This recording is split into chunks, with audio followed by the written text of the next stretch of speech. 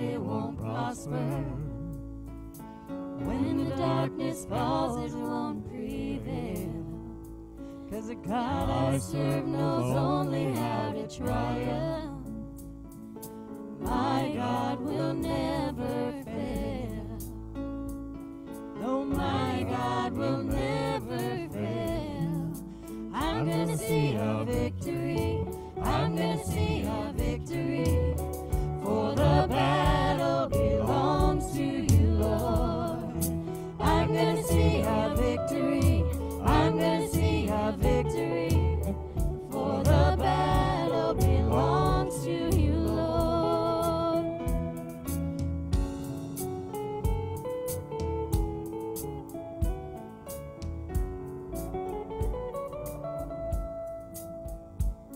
There's power in the mighty name of Jesus. Every war he wages, he will win. I'm not backing down from any giant. I know how this story ends. I know how this story ends. I'm gonna see a victory. I'm gonna see a victory. For the battle belongs to you, Lord. I'm gonna see a victory. I'm gonna see a victory. For the battle belongs to you, Lord.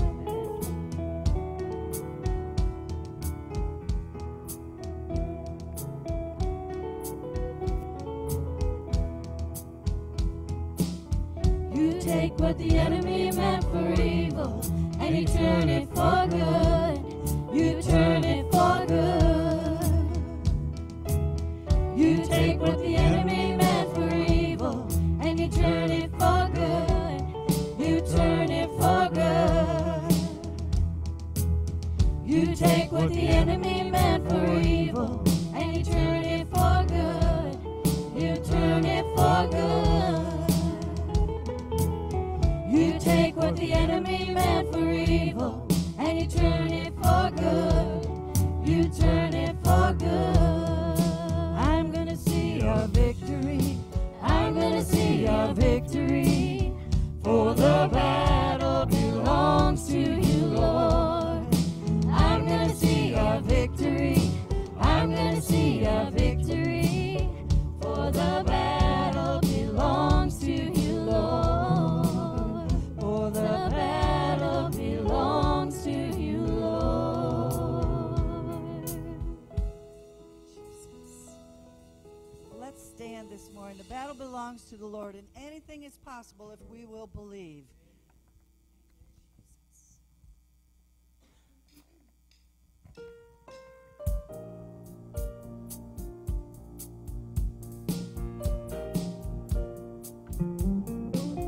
There is no shadow that has ever overcome your light. There is no rival that could ever stand against your might. You've always been with us. Every battle you've already won. Oh, you've already won. There is no weapon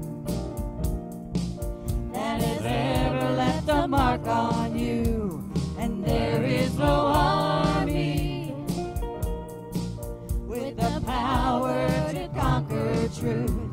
You've always been with us. Every battle you've already won. You've already won. Show me one thing he can't do. Show me a mountain he can't move. He's the God of the breakthrough, and anything is possible. Show me one thing that's too hard. Show me whatever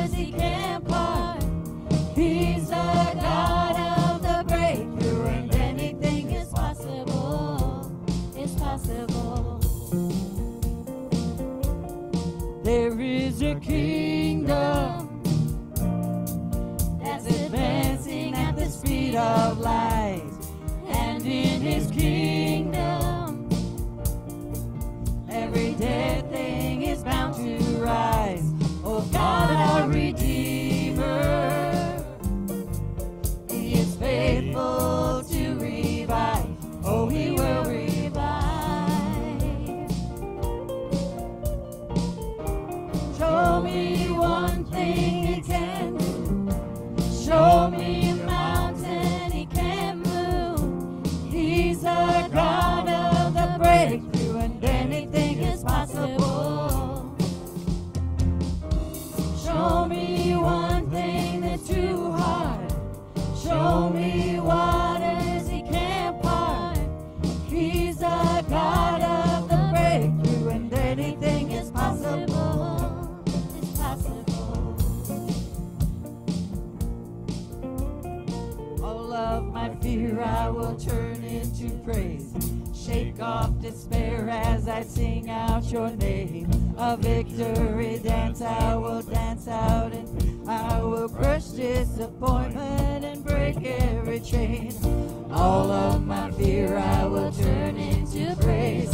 Shake off despair as I sing out your name.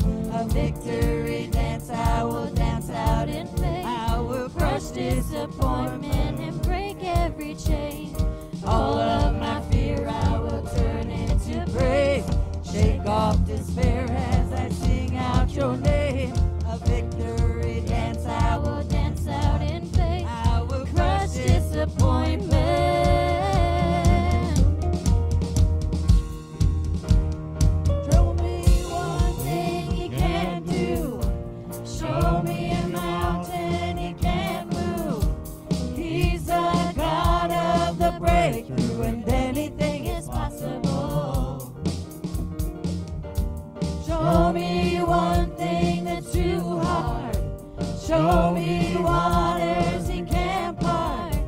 He's the God of the breakthrough, and anything is possible. It's possible.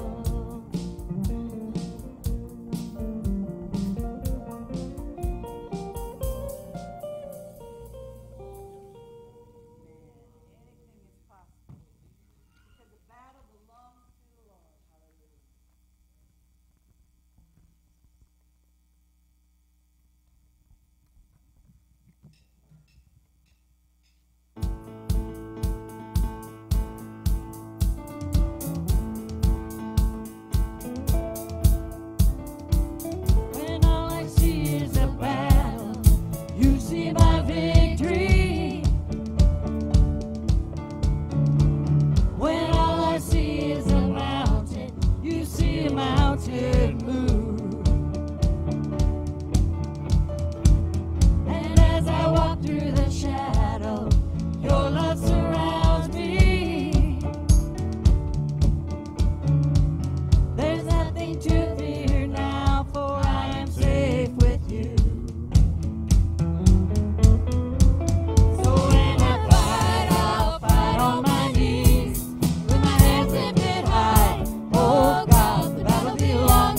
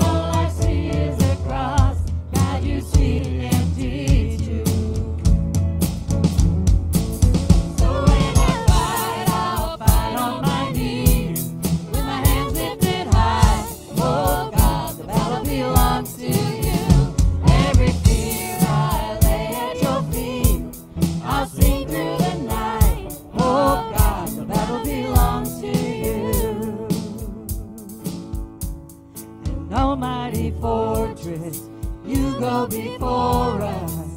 Nothing can stand against the power of our God. You shine in the shadows. You win every battle.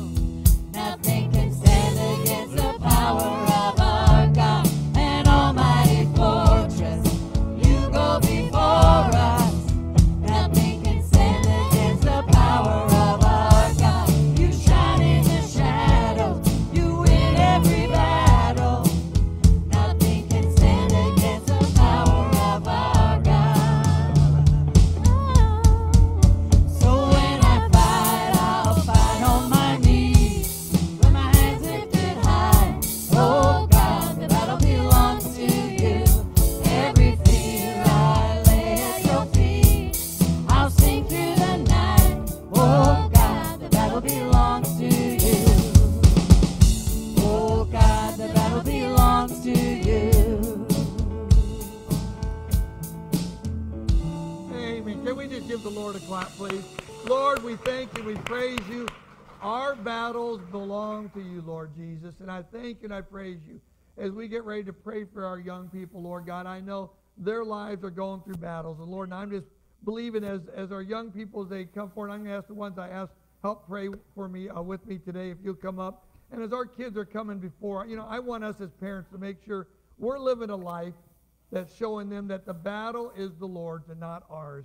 And I am grateful, Lord God, that you would just continue to teach our young people the battle is not theirs but yours. Come on up. You can be seated. And if you just extend your hands out as we pray for our kids. Amen. Come on up, kids.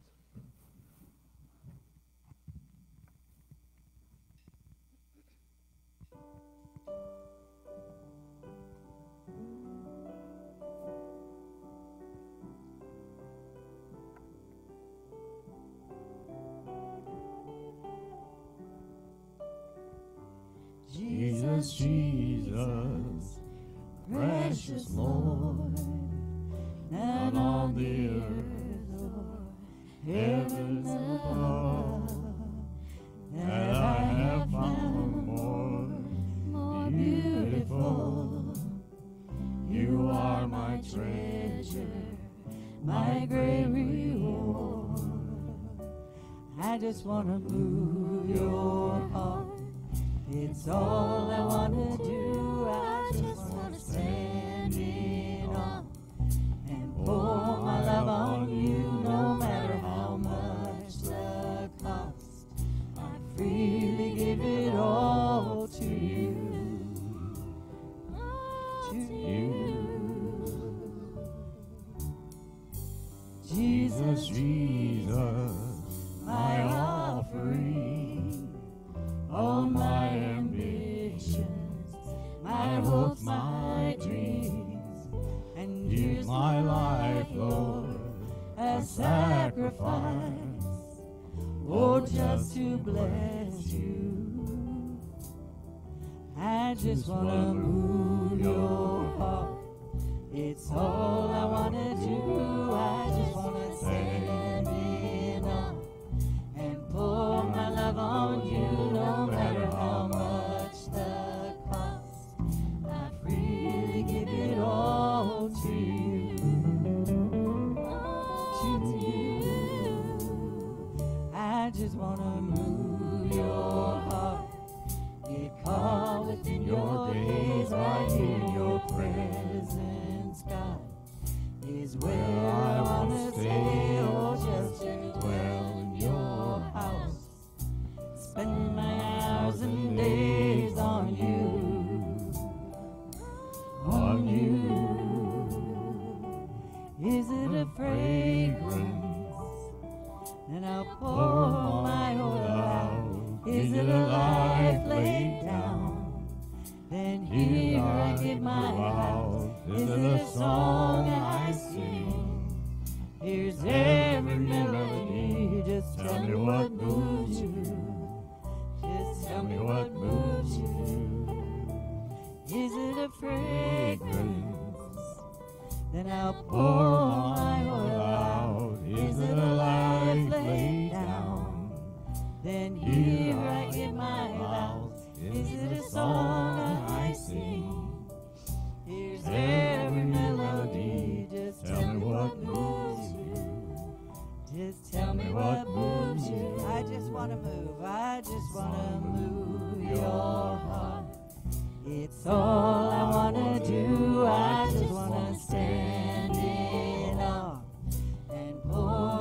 love on you no matter how much the cost.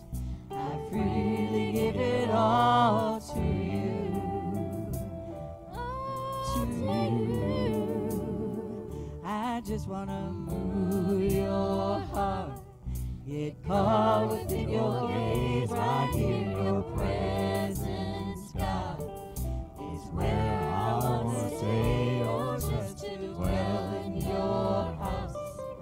Spend my hours and days on you. Let's stand and sing this together. Is it a fragrance? Then I'll pour my oil out. Is it a life laid down? Then here I give my vows. Is it a song I sing? Here's every melody. Just tell me what moves you. Just tell me what moves you. Is it a fragrance? Then I'll pour my oil out. Is it a life laid down? Then here I give my vows. Is it a song I sing? Here's every melody. Just tell me what moves you. Just tell me what moves you. Just tell me what moves you. Just tell me what moves you.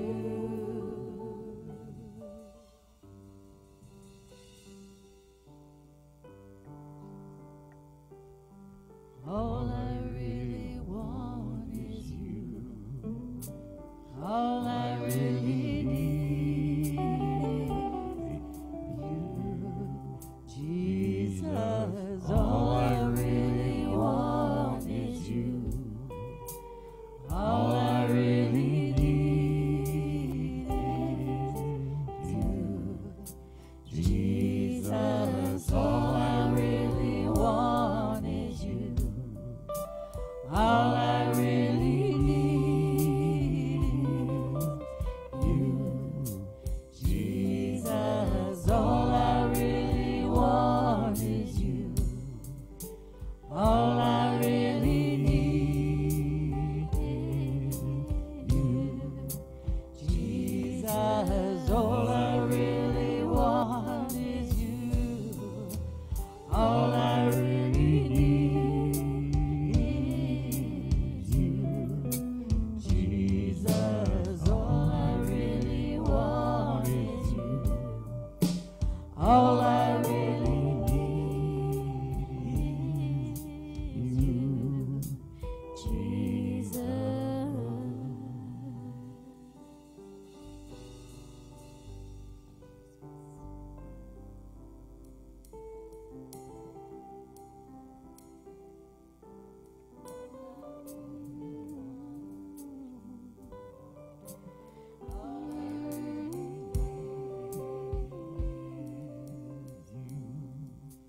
Jesus, all I really want is you. All I really need is you, Jesus.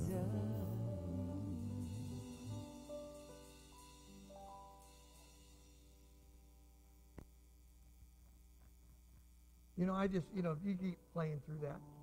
You know, isn't that a simple little chorus? Come on. There's not much to it, is it? All I ever need, all I ever want, it's all about you, Jesus. It's easier to sing than live, isn't it? Come on. And I want you to close your eyes. I want you to open your heart. You know, I'm always very aware in life that when we walk into here, I know we put on our clean clothes, we brush our hair, brush our teeth, you know, do all those things. But not always is it always easy. Not is it always easy. And I just want you to, we're going to sing that little chorus through a couple more times. And as we do, you know, whatever is trying to steal your joy today, whatever is trying to distract you from Jesus today, you know, I just want us to sing this little chorus through, and let's sing it with our heart. You know, what's in our heart will come out of our mouth. And you know what? We're not going to let the enemy come in and steal and kill and destroy. We're not going to let the enemy come in and just take from us this morning what he would like to take from us. Amen? And it's just amazing as we just release that that little song to Jesus, we release that little song to Jesus, I just think his Spirit will move over this place and it will touch wounded hearts and heal them. It'll restore hope to those that are hopeless. Okay? It'll give joy to those who are in despair. It'll give direction to those that seem to be lost. Because there's that little chorus that says, all we ever need, all we ever want is you, Jesus. You know, I get a lot of things that come through my email things, and you know, it's amazing in life. One thing I got the other day through Right Now Ministries, it talks about how churches, it doesn't matter small or big, denomination or independent, all the ministers are saying what they're dealing with, and it's deadly, is apathy in the pews. Apathy. They don't care. They don't care. And you know what? Unfortunately, when apathy takes place in the pews, because there's probably apathy in the home. And if there's apathy in the home, that means there's probably apathy in our reading our Bible and our praying. And so maybe that's you today. I don't know. Maybe Jesus doesn't get you excited like it used to. Do you remember when you first gave your heart to Jesus? I don't know. I do. I remember I knew at that moment I was a sinner and I needed a Savior. And I remember when I asked Jesus into my heart, I was so excited. I went home and I told my mom, okay? I said, Mom, I became a Christian. Jesus is my heart. And she looked at me and said, that's nice. Okay, she didn't believe all that. But I didn't let that keep me from still telling people about Jesus. And I still have it to this day. And so, you know, maybe apathy in your heart. You know, as we sing this little song, let's just give our heart afresh and anew to Jesus this morning. Amen.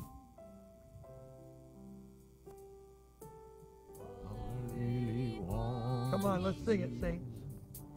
All I really need is you, Jesus. All I really want. Oh yeah, now I'm starting to hear it. You're singing like you mean it. All I really need is you, Jesus. All I really want is The you. King of Kings and Lord of Lords is All I listening to you. really need is you, Jesus. All I really want is you. It's you, Jesus. All I really need is you. All I really want Yeah. is you. All I really need is you, Jesus. Yes, Jesus. Lord, forgive us for making this more than just about you. Lord, when we come into your presence, you change us. When we come into your presence, you heal us. When we come into your presence, you change our perspective. Lord, forgive us for making it more than just the simplicity. It's all about you, Jesus. We thank you, Jesus. We thank you, Jesus, for your unconditional love to us and through us. We thank you, Jesus. We want to make our marriages. We want to make our families. We want to make our employments. We want to make everything about our life about you, Jesus. Because all these other things are going to come and go and be gone. But that relationship with Jesus is eternal. In your name I pray, amen. Before you're seated, turn to your neighbor and say, it's about Jesus. Would you do that? It's about Jesus. Thank you.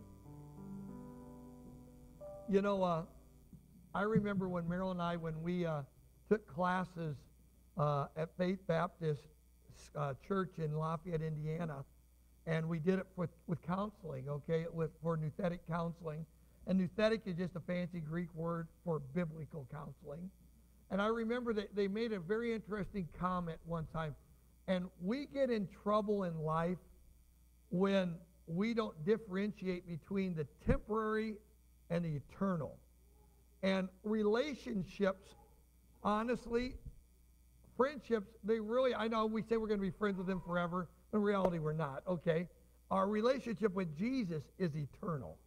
All the other things very much are temporary in life. And so we really need to make sure we focus in on what is that eternal. And even marriage, I know some people don't maybe believe this, but marriage is temporary. Now, I know some of the guys are saying, man, I'm getting a way out, hallelujah. Okay, no, don't think that, hallelujah. But really, because the Bible says this, the Bible, everybody say the Bible. The Bible says in heaven, there is neither giving or taking of marriage. And so my relationship with my wife, my marriage with my wife is actually temporary on this earth. And people say, why would you say it? I know this, that my relationship with my wife is very good. But what I have in heaven is going to be better. It's not going to be marriage. I know some people say, I don't believe that. Well, you don't have to believe that's what the Bible says. Okay, you know what I'm saying? But God's not going to let me have something better on earth with my wife and then me for eternity thinking, man, wasn't it better when we were on earth? No. So maybe I don't comprehend everything, what's going to be better between our relationship. You understand when I get to heaven? But I know it's going to be. Because there's neither giving or taking of marriage in heaven. Do you remember there was the one guy, the Pharisees or the Sadducees, who didn't even believe in the life hereafter? They said, Jesus, there was a woman, and she married a man, and before they had children, he died, so she married his brother. And remember, she married 7 brothers. And they asked Jesus, they said, whose wife is she going to be in heaven? And if you remember, Jesus said, you do err. And that's what he said. There's not a giving or taking of marriage in heaven. And so we need to make sure that we focus in on what is the eternal things in our life, okay? And I just want to encourage you to do that. It doesn't mean that we should discard our temporary relationships, but we just need to realize what's eternal, what's priority, and what's not. Amen? Well, I want to thank everybody that came out yesterday for our first annual diaper dash we had here at Christ the King, and we helped the Her Health Women's Ministry down in Sioux City. We had 30-plus people show up, and I want to tell everybody thank you so much for that. Also, in a couple weeks, October 2nd, I hope you'll be here. We're going to have songwriter, singer, and actually minister Glenn Ashworth, a friend of Marilyn's and ours, that actually is going to be out here. He's from Nashville, Tennessee. We'll probably have the nursery that day, but for the kids, we'll let them stay up because your kids will love hearing Glenn. He has some wonderful music. He's written it all. Actually, I know Abby's mom works in Norfolk in the school district. Glenn's daughter teaches at Norfolk, and her name is Erin King. Okay, and Glenn's daughter, her family lives in Norfolk. She just had a baby, so he's going to be coming out to visit his granddaughter. And so we said, why don't you stop by and sing and minister here at church? So he's going to be here on the 2nd of October. Okay, and I got something. They said next Sunday morning at St. Peter's Church in Newcastle, they're having a brunch from 8:30 to 1 for a free will offering. So if you don't want to cook next Sunday morning and you're heading that way, stop by St. Peter's and you can get something there. Also, Tech, November 11th through the 13th, that we're having Tech that weekend. If you have not signed up, we hope you will. If you need to talk to somebody, talk to Gwen or Daryl. They can help you with that. Also, Via de Cristo, the men's is October 20th through the 23rd, and the women's is the 27th through the 30th. Contact Kay McAfee. She can help you with that, okay? Also, this past week, Queen Elizabeth died. And, I've been reading a lot of articles about her. She loved Jesus. Billy Graham talked about how her whole life was governed by Jesus. And you know what I can't imagine? I mean, did you see when they were taking her casket and they had her crown up there and all the jewels? I bet you when she got to heaven and Jesus met her at the pearly gate, she probably said, Jesus, I thought I had a lot of jewels. I thought, Jesus, I was rich, but you actually take gold and you pave streets with it up here. I bet you she was very shocked to find out that all the things that she had really compared to nothing to the majesty of what King Jesus was. And I was reading another article about that today about her, how she was back 20, 25 years ago, she would always go on the TV or the radio in England and read the Christmas story. And some of her advisors came to her and said, Queen, England is very diverse now. We have a lot of different religions, a lot of different backgrounds, and maybe we should tone it down a little bit on the Christmas story and about Jesus. And she turned to them and said, I will never tone it down about Jesus. And so, you know what? She left a heritage not only to the empire of Britain, but also to her kids and her grandkids, okay? And you know what? That's what we can leave with our kids, a heritage, okay? Also, Lori Harding, she's doing really good. She's starting her third treatment. Just keep her in her prayers. This week is starting her third treatment on Wednesday for cancer. And don't forget, Harold Collins is over in the Elms Nursing Home. And also, you know, ladies, it's never too late to sign up. You know, it's getting close if you'd like to go to the Design for Life thing with the ladies with his. That's October 13th through the 15th. And I'd also like to tell everybody thank you for getting your kids and the kids getting their friends to Edge. We've had really great turnouts with our Edges, okay? And this week, like I said, after school Edge will be here like normal. And then this week, I guess they met last week at the community center, but went down to the grain train. But we'll be doing that this week at 7 o'clock. And, you know, we got 3 different groups from church went elk hunting this weekend, okay, are getting ready to, okay? You know, does anybody here like elk meat? Well, we're going to pray success for you guys, hallelujah, because we like to have some elk meat. And then we'll also, Doug is at a fishing trip with his son out in Wyoming, so keep those people in your prayers. And also in October, and Lacey, you probably told me, I forgot, when is the couples group going to start? October 10th, okay, for couples. This is not for couples that are having marital problems. If you're having marital problems, it's not for that, okay? This is for couples that happen to be married. That includes everybody, you know, yeah, that are not having troubles, okay? So I hope you'll come. It's going to be at the Kitka's house. We're going to be studying through Right Now Ministries, a 6-part series on the art of marriage, okay? So I hope you'll come, and we'll get a little bit more information for you either here. I'll put it out on Remind. But I hope you'll come. There'll be some babysitting. There'll be all those things going on. And so I hope you'll remember that and be a part of that. Because you know what? We can offer all the different programs we want, but if you don't want to come, it's not going to help, okay? You might say, I got a lot of things going on in my life. Join the crowd. Is your marriage worth it? I just ask you that. Is your marriage worth maybe saying no to something else so your marriage can grow? If you don't think it is, then you know what? Bless your heart. Then you know what? You get what you get. Okay, hallelujah, okay? But if you think your marriage could, I'm not even saying stay a boost, but just get better. Just get better. Does everybody here, does every man think his marriage is as good as it can get? All the men raise their hands and say, yep. Every woman, do you think your marriage get better? And every woman raise their hand. Yes, I think we can. Because you know what? We can always get better. Amen. And so I hope you'll come and be a part of that. Amen. Well, let's pray and let's bow our heads. Gracious God and Heavenly Father, I thank you so much for this day. Lord, all we ever need, and Lord, all we should ever want is you, Jesus. If we can teach our children that, if we can teach our grandchildren, if we can teach our spouses that, Lord God, if we can live that, Lord, how much simpler our lives would be. And I thank and I praise you, Lord Jesus, that you want to be king over each of our marriages, over our families, over your church, Lord Jesus. I thank you, Lord God, for the people who have been, so faithful in bringing their tithes, their gifts, their offerings. I thank you so much for the people, Lord God, who have been faithful in their attendance. I thank you for being with all the guys, Lord God, as they're going hunting. Grant them safety, Lord God. Let them have a prosperous time, Lord God. And the ones fishing, Lord God, be with them, Lord God, and let them know, Jesus, wherever they're at, Lord Jesus, you are always there with them. And Lord, I thank and I praise your word will not return void, but will accomplish what you want to accomplish in each of our lives. And everybody said, amen. We're going to dismiss the kids in 3rd grade and below. They can go downstairs. Thank you so much. And if you would, please turn your Bibles over to Matthew chapter 8. Matthew chapter 8. And we're continuing on. We're going to finish up, okay, Matthew chapter 8 today on the 10 miracles of Matthew 8 and 9. I hope, if you remember, our whole premise of starting this series was we found out that Jesus is the same what? Yesterday? Come on, talk to me.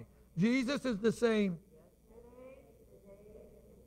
Okay, so if we can find out what Jesus was like yesterday, what will Jesus be like today? The same as he was yesterday. And if we can find out what Jesus was like yesterday, if we can find out what Jesus was like today, then we're going to know what Jesus is like tomorrow, okay? It's really simple in life.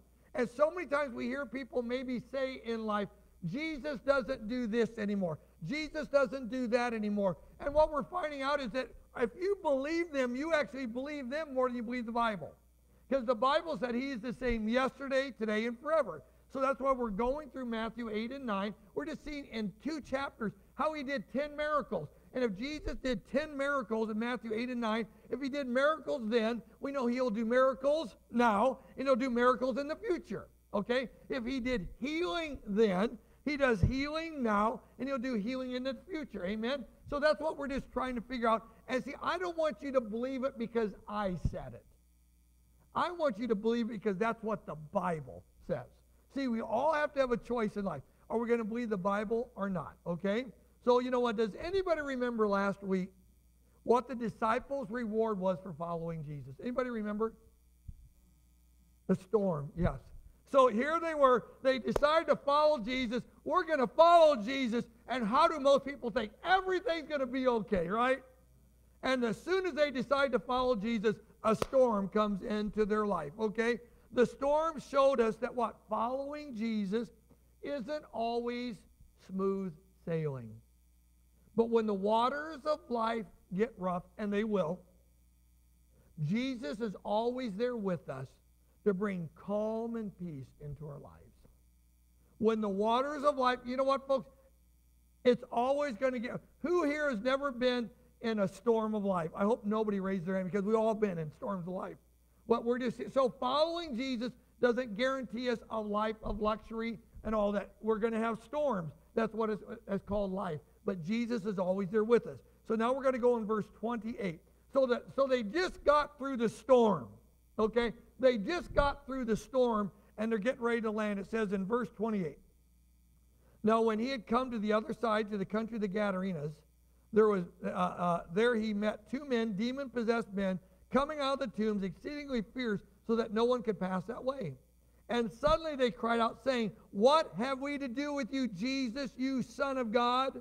Have you come here to torment us before our time? Now a good way off from there was a herd of many swine feeding. So the demons begged him, Jesus, saying, If you cast us out, permit us to go away into the herd of swine. And he said unto them, Go. So when they had come out, they went into the herd of swine, and suddenly the whole herd of swine ran violently down the steep place into the sea and perished in the waters. Then those who kept them fled, and they went away into the city and told everything, including what had happened to the demon-possessed men. And behold, the whole city came out to meet Jesus. When they saw him, they begged him to depart from their region.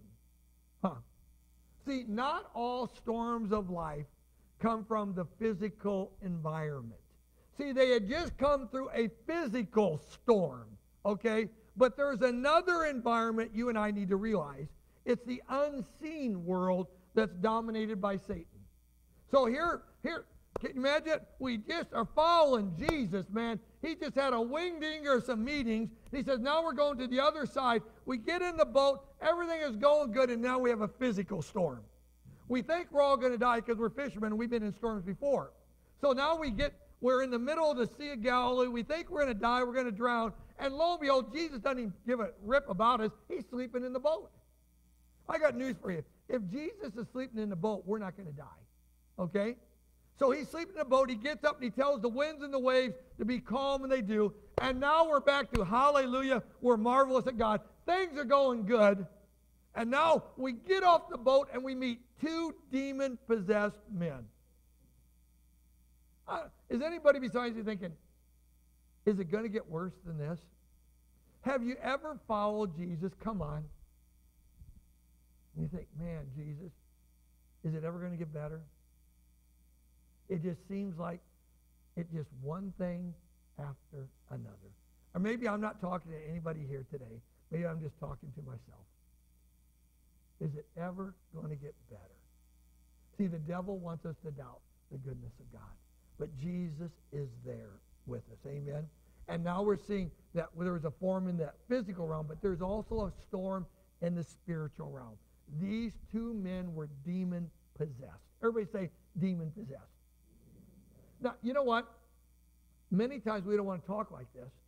And you know what? There's a lot of people that are not demon-possessed. They may seem that way, but they're not. But to say that people can't be demon-possessed, you are barking up the wrong tree. Okay? I'm not going to say you that there's a lot of those people running around, but to think it doesn't exist, then the devil has already hoodwinked you. Okay? I'm not saying it's common, but you have to know the possibility of it existing. Because Satan dominates the unseen world. Look at what it says in Ephesians chapter 2, verses 1 and 2. This is Paul writing. He says, "And you he made alive, who were dead in trespasses and sin, in which you once walked according to the course of this world, according to the prince of the power of the air, the spirit who now works in the sons of disobedience." What's Paul saying about the devil is the prince of the power of the air? The devil is the spirit who now works in the sons of disobedience.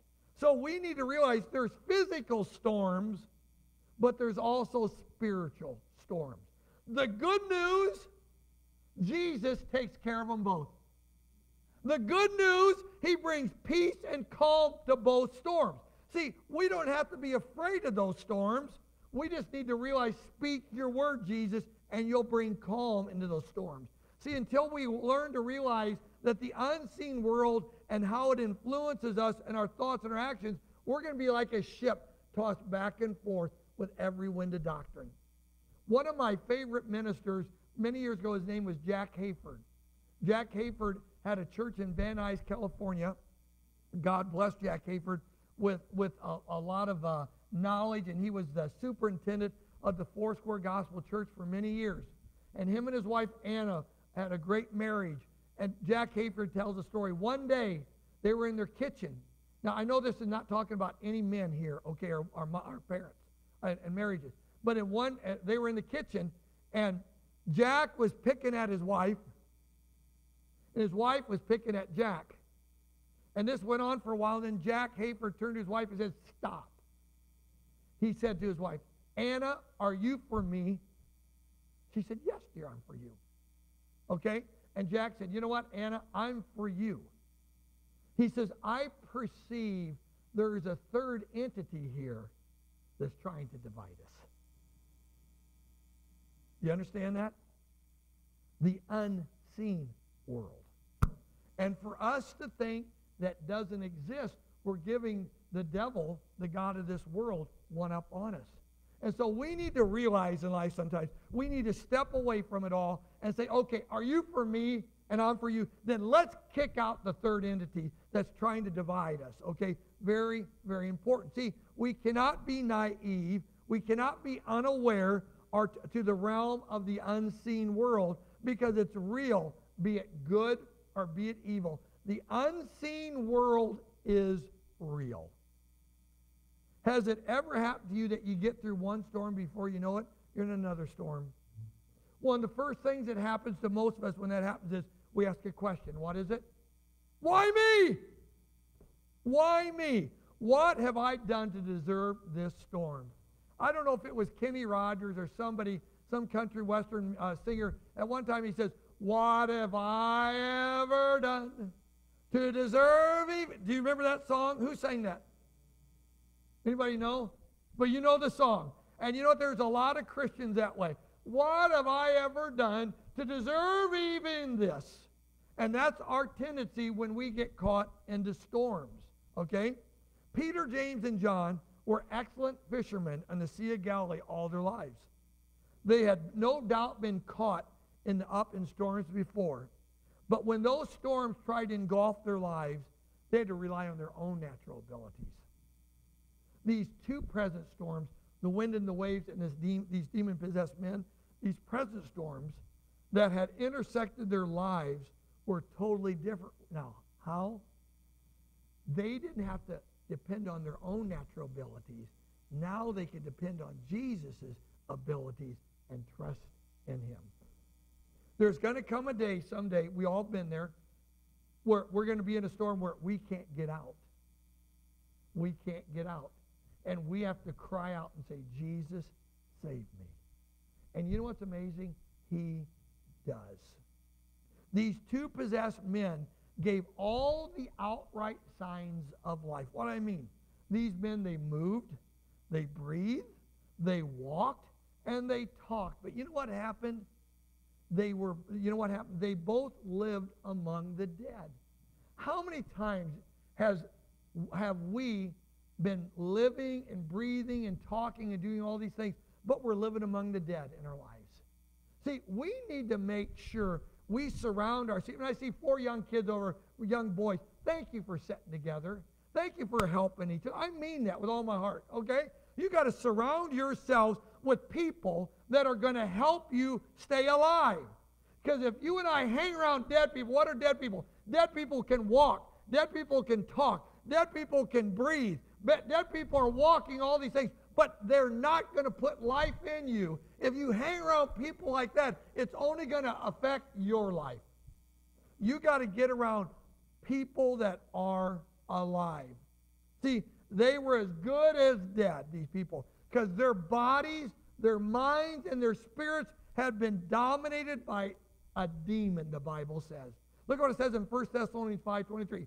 It's interesting here, because they were out of their mind. They cut themselves, all these things.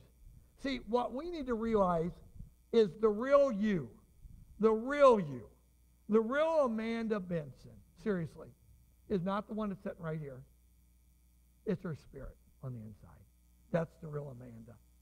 This Amanda that we see here, unless Jesus comes back someday, you're going to die, and you're going to be put in the ground. And if this was the real Amanda, then Amanda would be gone. But you know what? When any of us breathe our last breath on this earth, none of us are gone. The real us isn't gone. The real you is your spirit. It's going to live forever. Now, in our culture, in our world, you know, it's amazing. Like, we will spend thousands of dollars on exercise equipment that if you go on Facebook, whatever, you could buy for really cheap. Okay, hallelujah. Exercise. You know, we think it's all about the natural thing. And then we spend very little time or money educating our spirits, the real us. In fact, the Bible says the bodily exercise profiteth a little. What it means is, it doesn't mean that it's not profitable. It just means in the scope of life, our natural life on this in eternity is like that.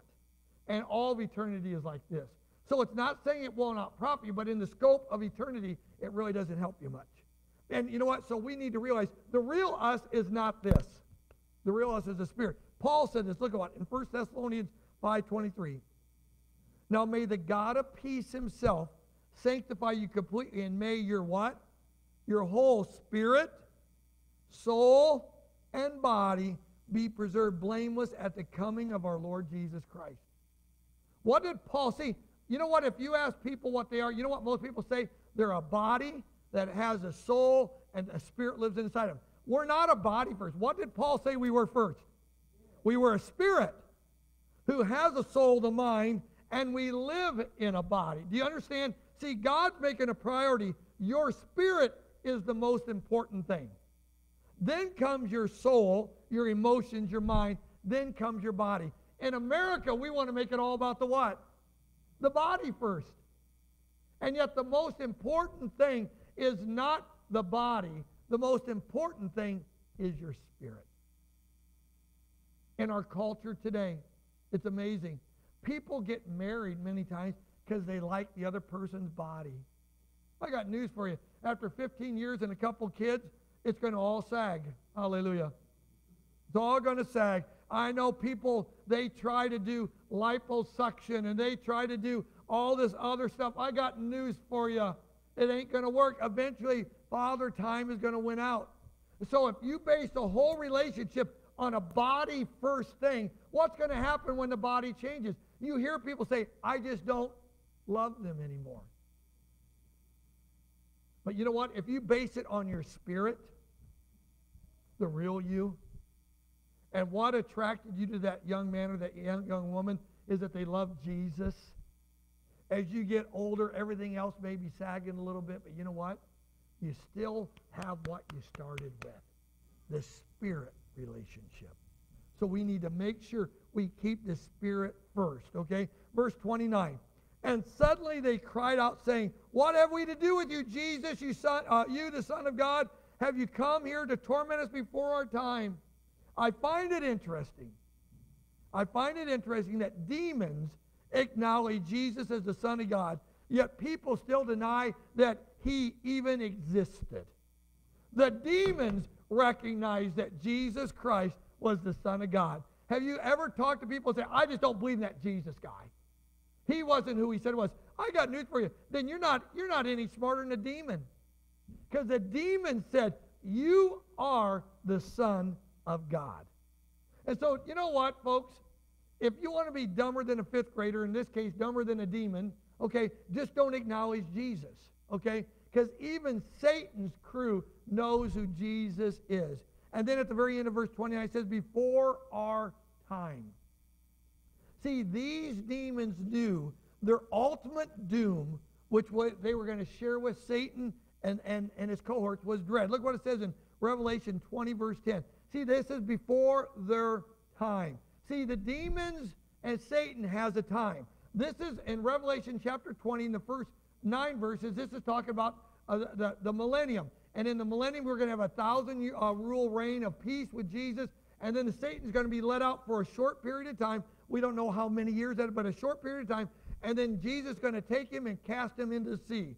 It says here that in verse 10, chapter 20, Revelation. The devil who deceived them was cast into the lake of fire and brimstone, where the beast and the false prophet are, and they will be tormented day and night forever and ever.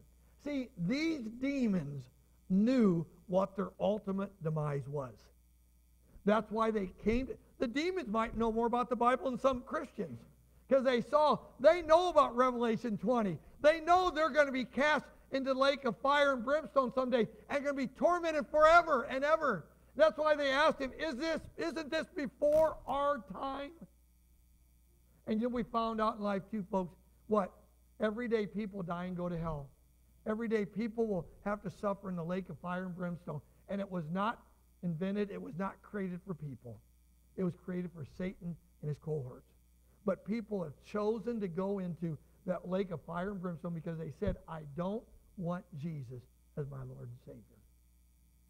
And you know how long it is? Forever and ever and ever.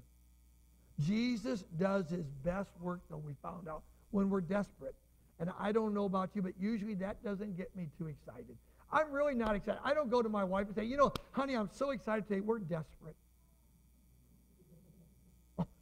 We're desperate? Oh, wonderful. I'm glad we're desperate. See, that's when Jesus does his best work.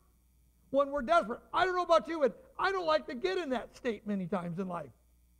But you know what? We're finding out when we become desperate, that's when Jesus says, you know what? I got a miracle for you.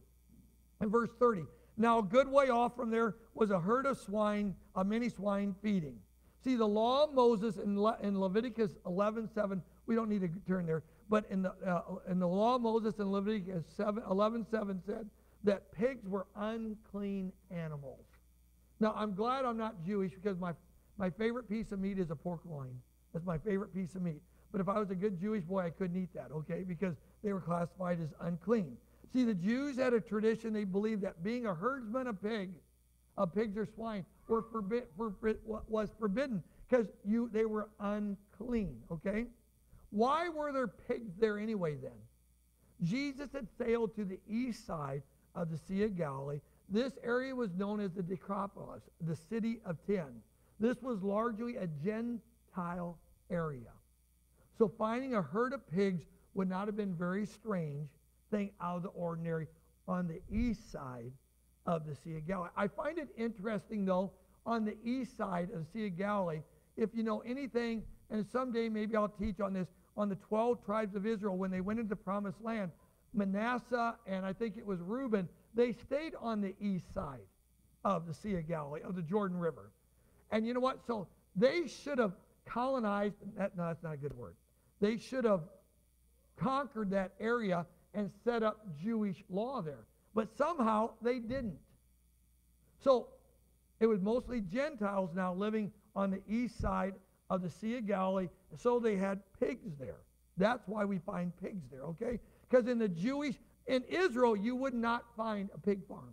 I'm just telling you that right now, okay? And verse 31. So the demons begged him, saying, if you cast us out, permit us to go away into that herd of swine. Jesus, get this, Jesus never spoke to the two men. He spoke to the controlling spirits that had brutalized their mind, their body, and their spirit. It says the demons begged Jesus. Why would they beg him?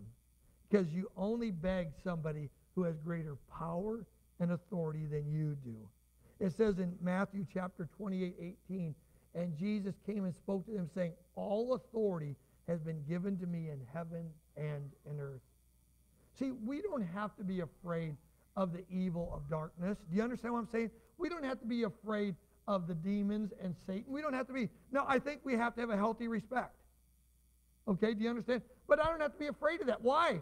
Because Jesus has all authority over there. And in Matthew 28, he says, I'm giving you all the power and authority. Folks, I'm not looking behind every doorknob to find a demon. Okay, that's not what I'm saying. I'm just saying in my everyday walk in life, if I run across something like this, I don't have to be afraid. God's given us the authority to have dominion over them. Amen? We don't have to tuck our tail and run. Okay? It says in verse 32, and it says, and he said unto them, go. So when they had come out, they went into the herd of swine, and suddenly the whole herd of the swine ran violently down the steep place into the sea and perished in the water. You know what? Evidently, when these demons, in the other Gospels, it says that there was a legion in them. Evidently, these demons had been tormenting these poor people in their spirit, soul, and body, that when they got into the pigs' bodies, they just violently ran down and tried to kill themselves, or kill the pigs. Now, you know what, folks? I know this. You and I were made in the image of God. God doesn't want to share his temple with something like that, and we don't need to. Amen? See, people over the years have asked me a simple question, though. They said, why did Jesus allow 2,000 animals to die? You know who would have been after Jesus? PETA. They would have been after Jesus like nothing here, okay? We can only speculate this, but you know why I believe that? I believe that Jesus believed that 2 men's freedom was worth the price of a herd of swine. Come on. I think Jesus thought, you know what? I would rather have 2 of my creation set free, and if it costs me 2,000 pigs, so be it in life. Amen? See, I'm sure, okay? I'm sure that people were wondering about that, okay? We have a tendency as human beings to value everything with what? How much does it cost? Come on. Isn't that how we value things? How much does it, see, Jesus doesn't value things on how much money it costs. He values things on a human life. And I'm sure he thought, you know what? If it's going to cost 2,000 head of hogs, so be it in life. Now, we as human beings, we might, well, wait.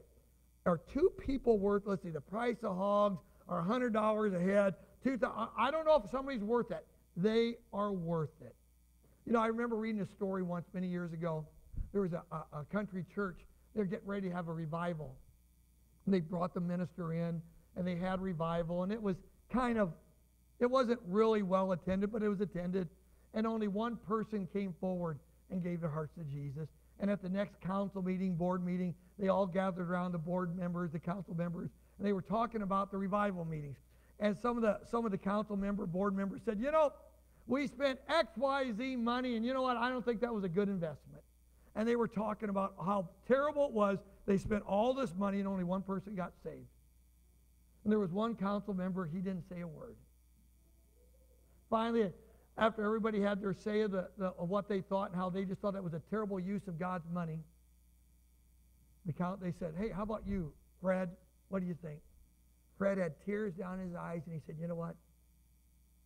I'll pay for that whole revival out of my pocket, because that one person got saved was my grandson. See, so many times we want to judge everything by money. Jesus values life. Money, it's not that it's not important. It's just not as important as a life turned on to Jesus. Amen? Verse 33, it says that. Then those who kept the flock, and they went away into the city and told everything, including what had happened to the demon-possessed men. The herdsmen immediately fled the scene and went to town and told everybody that what had happened. And the people of town were now not a threat. Now the demon-possessed people were no longer a threat to the townspeople. I'm sure, now this is a wild guess, I'm sure this was the #1 story in their local newspaper that day. Too full. Why? The herd of swine running over the cliff and drowning. That was big news. Come on, that didn't happen every day. But even bigger was that the 2 men that had been terrorizing the town were now no threat to anybody at all. Verse 34. How I wish verse 34 read differently. And behold, the whole city came out to meet Jesus. Wouldn't it be great if there was a period and we stopped? Come on. And when they saw him, they what? They begged him to depart from their region. Don't you wish that story read a little different? Here, they just saw 2 demon-possessed men who had been possessed, had families that maybe hadn't seen for years, and now all of a sudden they're in their right mind, they're clothed, they're all these things. Wouldn't you think they'd been happy? Come on. And they told Jesus, too much, we don't want you. The townspeople went out to meet Jesus and no doubt saw the 2 former demon-possessed men in their right mind.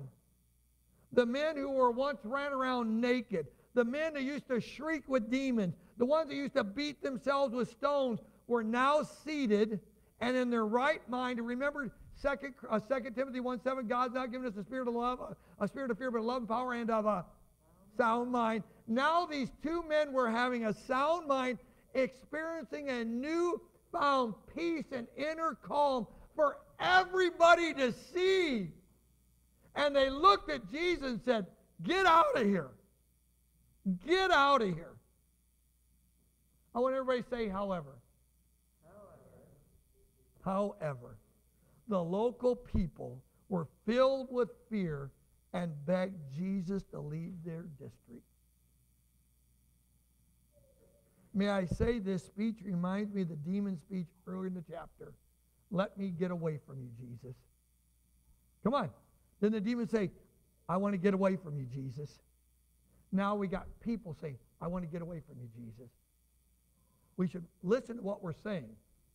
Make sure we're not buddying up with the devil's crew and not Jesus' crew. Amen? Maybe they were afraid of the supernatural. Maybe they didn't want to risk any further economic loss. I don't know why, but I think it's sad that after they just experienced a miracle, that they wanted Jesus to get out of town.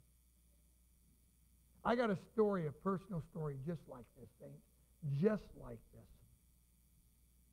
My mother, when they moved to Glenwood, Iowa, about 78 or 9 after Meryl and I got married, going to a traditional church, what we'd always attended, that denomination. Mom was teaching at Glenwood School, and Mom had a massive stroke. She stuttered terribly bad, walked with a cane, couldn't do a lot of things herself. Mom, that was in the fall, and Mom she had enough school days, sick days built in, she could wait till the end of the year to retire from school teaching. I remember Mom she couldn't communicate hardly, and Meryl and I, we were at Oral Roberts University at the time, and we drove up to see Mom, and I remember talking to Mom about what Jesus had done in my life. I remember Mom arguing with me, basically telling me that he doesn't do those things anymore. I remember breaking down and telling Mom, saying, Mom, I'm not here to argue with you. I'm here to tell you some good news that Jesus put in my heart. That's all I'm here to tell you. I just want my grandkids, your grandkids, our children, to be able to talk with their grandma, to go out and have fun with their grandma. That's all I want. I'm not here to argue with you. And I remember Meryl and I, we left. And about maybe a week or 2 later, I don't even remember the exact time, Mom was at home because she couldn't go to school anymore. She was watching the 700 Club. And you know what? Do I agree with everything that Pat Robertson does? No, but I don't agree with everything you do either. You're still my friend. Okay? Do you understand what I'm saying? Agreeing with 100%. Meryl and I don't even agree with everything, but we're still happily married at last I checked. Hallelujah. So you don't have to agree with everything to be friends. Do you understand what I'm saying? And I remember, so she called up the 700 Club, busy signal first time. Dials again. A lady answers the phone. My mom's telling her story, how she has a stroke, how she's disabled, all these things. And the lady says, you know what? God healed me of this. So in Virginia Beach, Virginia, that morning, this lady prayed for my mother. My mother was healed instantly in Glenwood, Iowa. Instantly. From a prayer in Virginia Beach, Virginia. Now, people say, I don't believe it. You don't have to believe it. I saw it. This is not a story I'm telling you that somebody else told me about their parents. I'm talking about my mom. So my mom got healed. Got to take away the cane. Got to go back to school teaching. She goes back to church. She goes back to church. She sits down and everybody scatters. I'm just being honest with you. Everybody scattered. The church people were like the people from the town. See, they thought it was normal for my mom to have a stroke and be disabled. They could live with that. But the moment somebody touched the hem of Jesus' garment, they wanted nothing to do with it. How sad. That church was like the church, like the town people. They told my mom finally, and my mom and dad left. They said, basically, they said, we don't want anything to do with you. And I said, how sad is this? That the church, we think getting sick is normal, but having a touch from God is not. How sad. These people had the door. Didn't Jesus say, I'm the door? These people had the door to heaven right there. And they said, we don't want to walk through it. But before we get too much on those town people, how many times have you and I experienced something? Come on. How many times have we gotten close and we said, no, this is too much, Jesus. You know, I want to worship you from a distance. I don't want too much of this Jesus thing. I think we've all probably done that one way or another. See, in essence, you know what these guys were saying, town people? This is in essence what they said. You know what, Jesus? We prefer the pigs over you. Come on. They preferred the pigs over Jesus. Okay? They preferred sickness and evil and the devil to the one who had power over sickness. We already read about that in chapter 8, verses 2 through 16, who has the power over nature, verses 24 and 26, and the power over evil spirits in 28 to 32. We already see they said, we prefer evil and the sickness over what you can do for us. How sad. But you know what, folks? We're living in a day. Folks, we're living in a day. There's an attack on the church of Jesus Christ. And when we talk about an attack on the church of Jesus Christ, we're not talking about a building here. We're talking about you folks, me. You understand what I'm saying? The devil's attacking us. And he's trying to say, you can't trust Jesus with sickness. You can't trust Jesus to help you with a disease. You can't trust Jesus to help you when you're in an evil spot. No, you can't. And then when something does happen to us, we're ashamed to tell somebody because they'll think we're nuts. I shared with you many times, and I'll tell you this. You know what? When I was a young boy and I died and went to heaven and Jesus took me there, I didn't tell a soul for 8 years. Because the church I grew up on, they would have thought I was nuts. They would have taken me to the hospital and put those sleeves on me that wouldn't let me go. And then I met Marilyn's mom and dad who loved Jesus, who knew the power of the supernatural. And I told them, you know what? This is what happened to me when I was a little boy. And they said, I believe you. But you know how many people say, oh, that didn't really happen to you. But you know what? One of the few things I learned in seminary, cost me a lot of money for this, okay? But I learned this. A man with an experience is not at liberty to the man with the argument. I say that again. The person with the experience is not at liberty to the person with the argument. You can tell me all you want in life. There is no heaven. And you know what, folks? You can bark till you sound like a dog. But I've been there. I've been there. You think you are going to be able to persuade me that I wasn't there? You're nuts. I was there. Okay? I was there. If you believe it or not, it really has nothing to do with me, okay? My mom got healed. You can say, I don't believe in that stuff anymore. I don't care what you believe. My mother went back and taught school for many more years because Jesus healed her. We can't be like the people of the town. Say, Jesus, would you just leave? We want to go back the way it used to be, living with the pigs. See, I want the worship team to come on up. See, it seems like the townspeople had learned to live under the fear of the demonized men, but didn't want to live in the freedom that Jesus bought for them from these oppressed men. I'm going to say that again.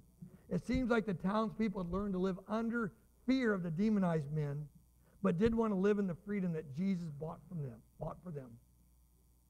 See, sometimes we've been caught in something for so long, we can't think of ourselves any other way. And Jesus says, well, whom the Son sets free is free indeed. Rejected by the townspeople, Jesus honored their request and departed their area. Let me tell you this. Jesus is a gentleman.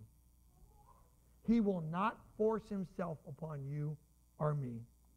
We have to make a choice. Do we want to live with the pigs or do we want to live with Jesus? He will not force himself upon you and me. If he would, he wouldn't even make us serve him all the time. Come on. It's a choice that you and I get to make. And what I hope today we learn in these lessons of miracles of Matthew 8 and 9, the last one in Matthew 8 is, you know what? I choose not to live with the pigs today. The world. I'm going to live with Jesus and for Jesus. Amen? Why don't we stand up?